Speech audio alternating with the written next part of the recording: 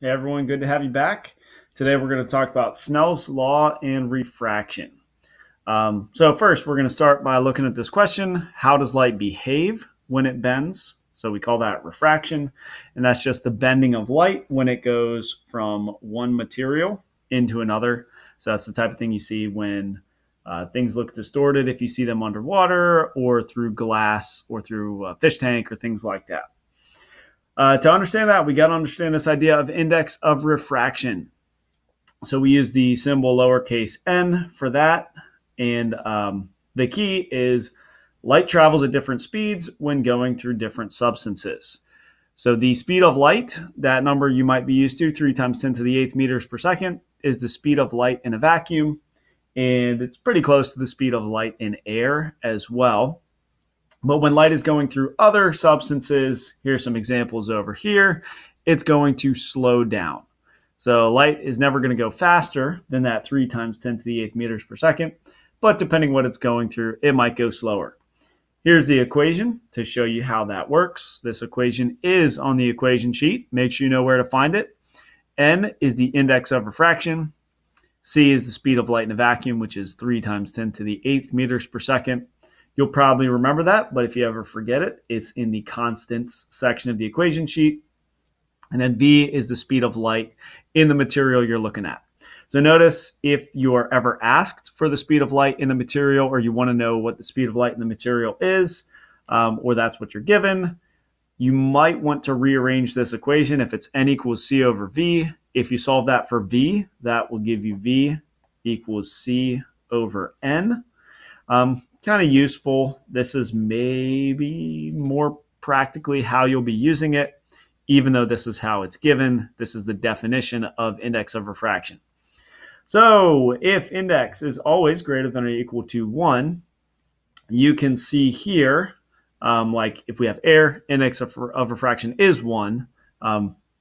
For our purposes, it's technically a tiny, tiny, tiny bit higher than 1, but good enough, close enough to 1. So in air, light's pretty much going to be going at C, 3 times 10 to the 8th meters per second.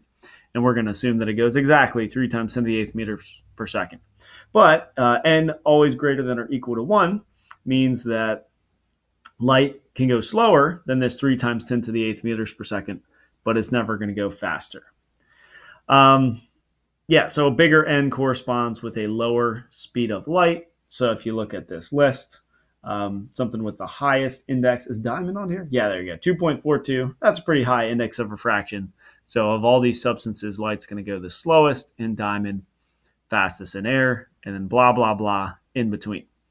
Another little fun fact down here is N varies by wavelength of light, except in a vacuum. They all have the same N in a vacuum. But that's why you can see up here, this chart of index of refraction is specific to a wavelength of 590 nanometers, or 5.9 times 10 to the minus 7th meters.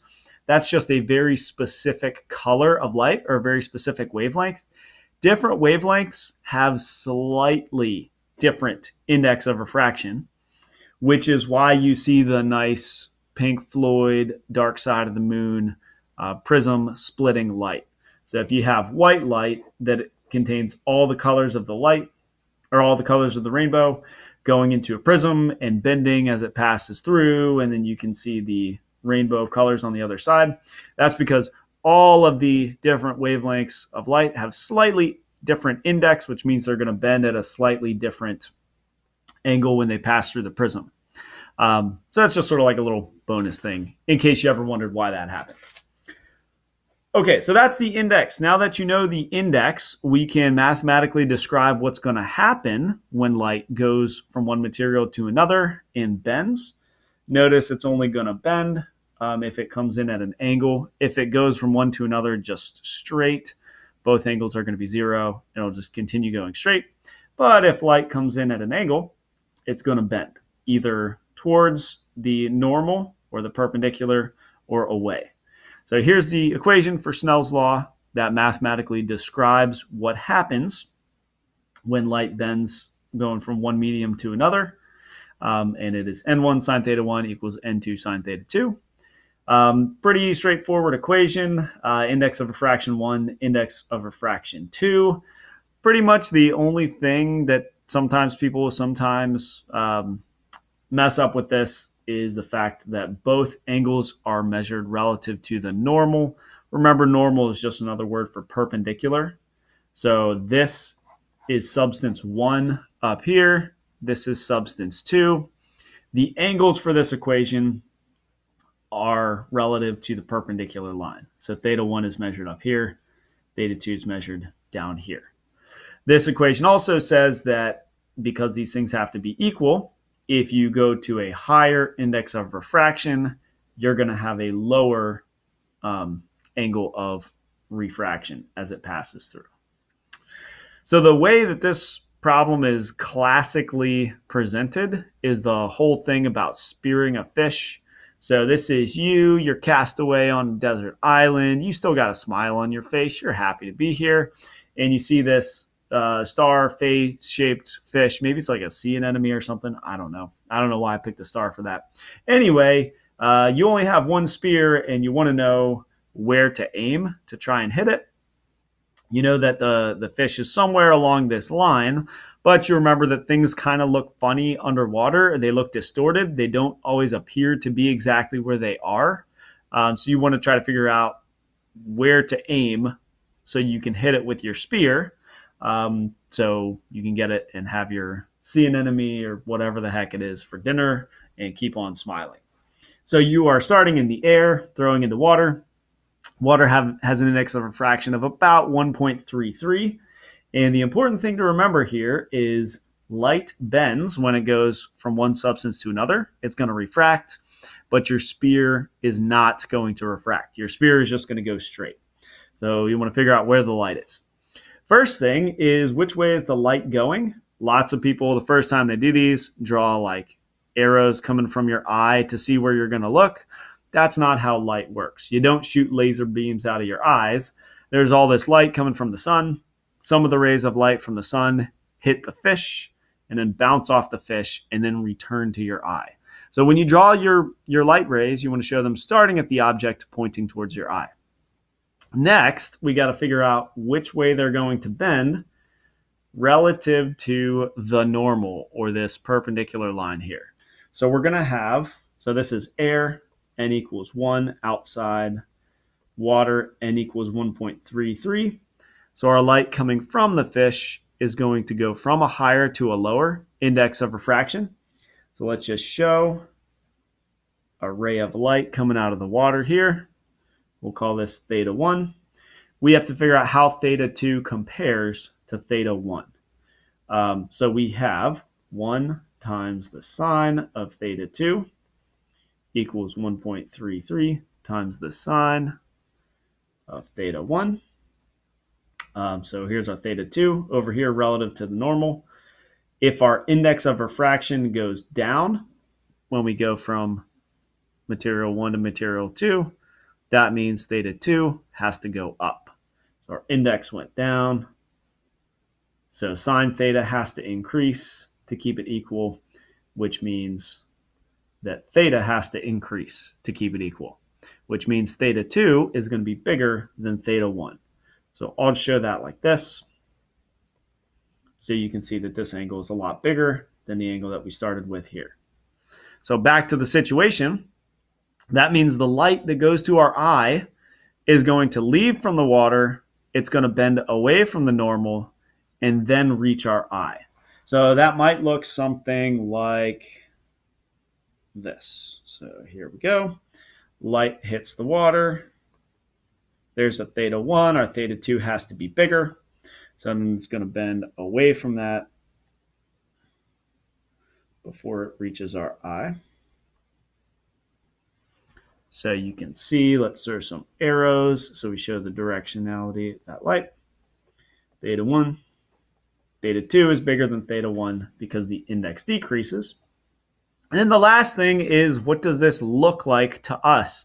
Basically, our brains are used to seeing light travel in straight lines. So our brain thinks that this light traveled in a straight line. It doesn't take into account the fact that it refracted from the water into the air. So we're going to assume, our brains are going to assume that it just went in a straight line path. So what our brains are kind of doing is taking this line and then extending it as if it were straight. So we think the fish is actually here because we think that it came in a straight line. So that means that we actually have to aim lower than where we actually see the fish. So take the angle that you see, aim below it, and you'll actually hit it with the spear. There you go. All right, next we're going to look at something called total internal reflection.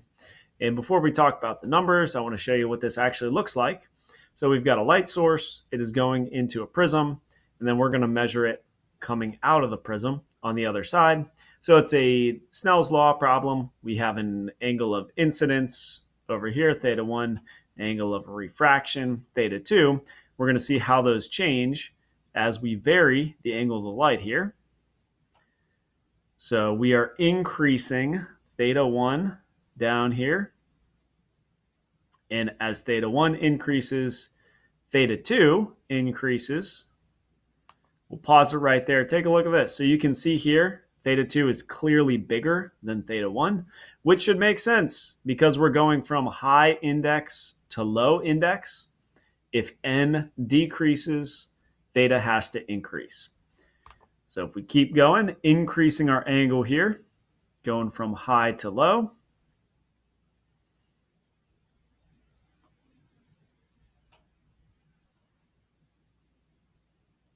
everything's well and good. Enjoying this just as much as you are. Couple fun things we have going on here. So one, you can see a nice little rainbow of colors. That's what I mentioned on the other side of the notes. The angle of refraction, so the angle that it's, or the index of refraction, sorry, the index of refraction is going to be slightly different for the different wavelengths of light. So this is why prisms and raindrops split that white light that has all the wavelengths together into multiple colors, because here you can see the differences. The red is getting refracted the least, and the purple is getting refracted the most. So that's kind of cool. Also, you can see this light here. What the heck is up with that? Well, that is reflection. So this surface of the prism on the top side here is reflecting a little bit of the light. So some of it is reflecting, some of it is refracting. The interesting thing I want to think about is what's going to happen if we keep increasing this angle, because we're only at like 40 degrees or so for theta 1. If we keep pushing theta 1 bigger and bigger and bigger, what's going to happen over here? Because eventually our index of refraction, or our angle of refraction, our theta 2, is going to hit 90 degrees. What's going to happen after that? There it is. And keep increasing it after there.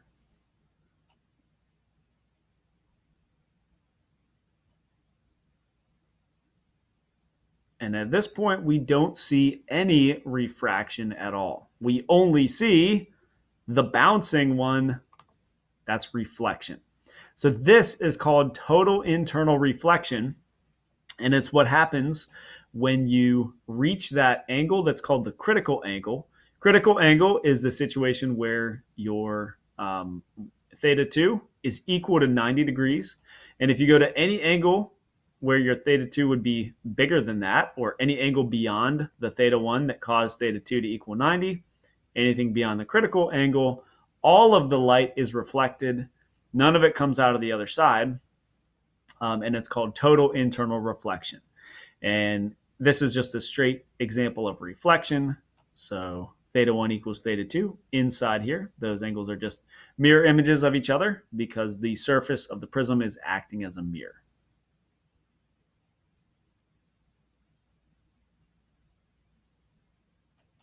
Splendid. Okay, back to the notes here. So this is a picture of fiber optic cable. That's probably the biggest example of a use of total internal reflection. If you have fiber optic cable, you can send a signal using light, because if you have total internal reflection, none of the light is going to bounce out of the sides of the material, and all of it's going to stay inside and bounce back and forth boing, boing, boing, as it goes down the cable, which means if you don't lose any light, you don't lose, hopefully, any, or you lose very little of your signal or your intensity that you started with, so you can send messages over long distances at the speed of light in the cable, which is going to be a little slower than the speed of light in the vacuum, but still pretty dang fast. So the key thing is that doesn't always happen when you shine light into a material like glass or water or fiber optic cable. You have to be beyond this critical angle, which we'll use theta sub c. And the critical angle is defined as the angle at which the angle of refraction is 90 degrees. So you can see if we start with our light source aimed directly at the boundary between the two materials, just goes straight. For these angles over here, if you imagine the normal line for each of these cases, you can see that theta 2 is greater than theta 1. Critical angle would be somewhere between these two angles here. Critical angle is when theta 2 equals 90. So if you hit your critical angle, all the light would be refracted directly along the surface. But the key thing is for angles bigger than the critical angle, all the light is reflected, none of it is refracted and passes through the other side.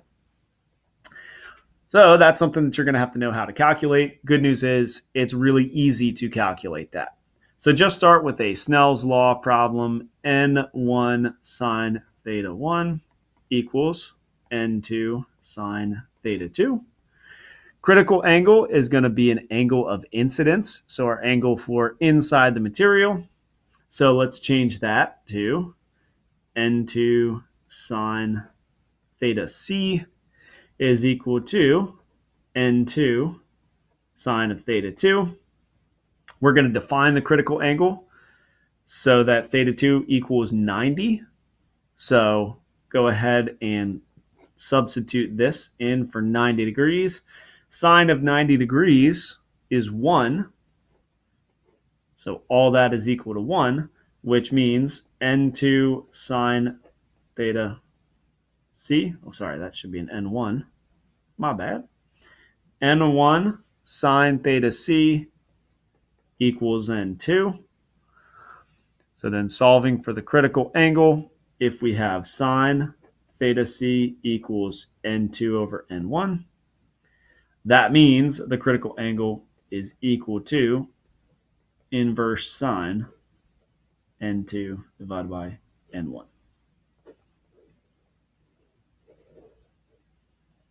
So that's your angle, critical angle here, beyond which you have total internal reflection. So something important that you'll see from this, if you know anything about the inverse sine function, you can't put any value into that function that has a value greater than 1, because sine is never going to be greater than 1.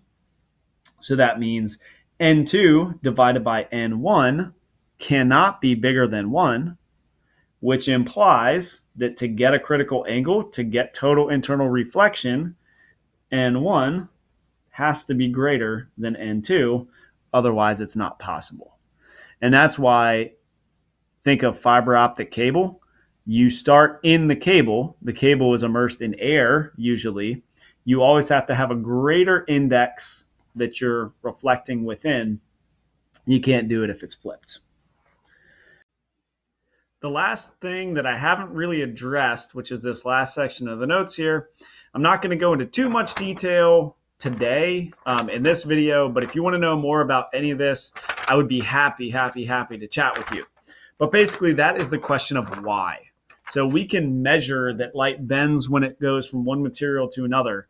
You can see that with just shooting a laser beam and going from air into a prism, or from the prism back into the air. We can measure that light bends, and we can see that happen when things look distorted underwater, or through a magnifying glass, or through eyeglasses. but it's a lot harder to answer why that happens. There are a couple different explanations I have on here. One is the least time principle, which says that light's going to take the path that requires the least time to get from A to B. And if you're going between different mediums, the path that goes that takes the least time is not always a straight line. Confusing? Yeah. I can show you some examples of why the path may not be a straight line. The other explanation has to deal with changing speeds, and there's actually a good way to explain that using a marching band as an analogy, which again, you maybe don't need to know the theoretical side as much and able to answer the mathematical problems, but I think some of that is really fascinating as to why this stuff actually happens. So if you want to know more about why those happen, or you're in the marching band yourself and you want to know how your marching band will actually explain the refraction of light, might make you think differently about marching band and or light, you can either chat with me. I'd be happy to talk to you about those, or I put a top secret folder into the folder for this week that has tons of videos. Also, one of the videos in there, you can have total internal reflection inside a liquid. What? Super cool. So there's some great stuff there if you want to know more. And please ask me if you have any questions.